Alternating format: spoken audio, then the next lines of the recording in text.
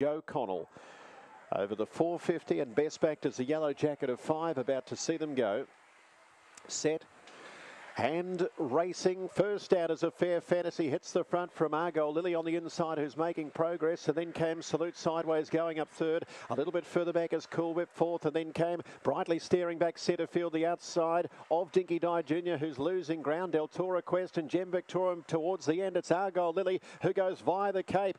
In the straight, Salute Sideways makes ground. Cool Whip, and further back, Brightly Steering on the inside, but it's Argyle Lily who wins it over Brightly Steering. Photo third, a Fair Fantasy or Cool Whip, and further back, Salute Sideways or Gem Victorium, and then came Dinky Di Jr. Deltora Quest towards the end, 25.93.